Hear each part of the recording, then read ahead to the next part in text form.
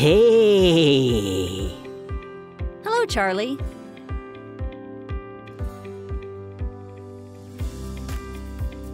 What are you doing so close to the flame?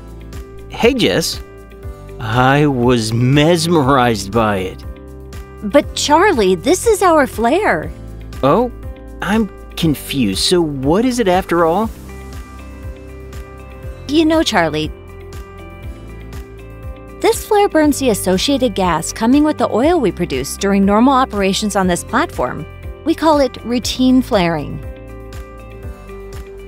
But it's a waste of energy and it generates a lot of greenhouse gases. Indeed.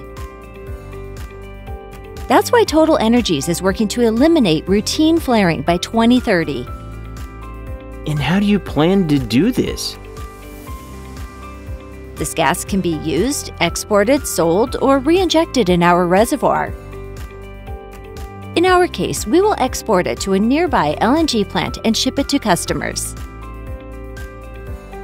Oh, that's clever.